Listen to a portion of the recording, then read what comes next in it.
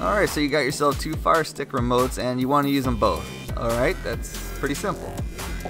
What we're going to do is we're going to pair the second one to the Firestick by using the first one. As you can see, the first one works and the second one doesn't. So what are we going to do?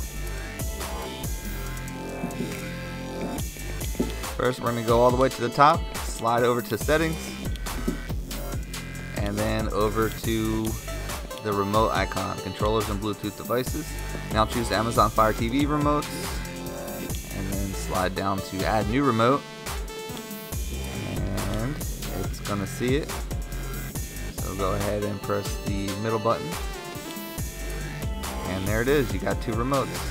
And we can test them out to make sure they're fully functional. I used the remote we just paired, remote 2, and then remote 1, and then remote 2, and then remote 1. Okay, so it works.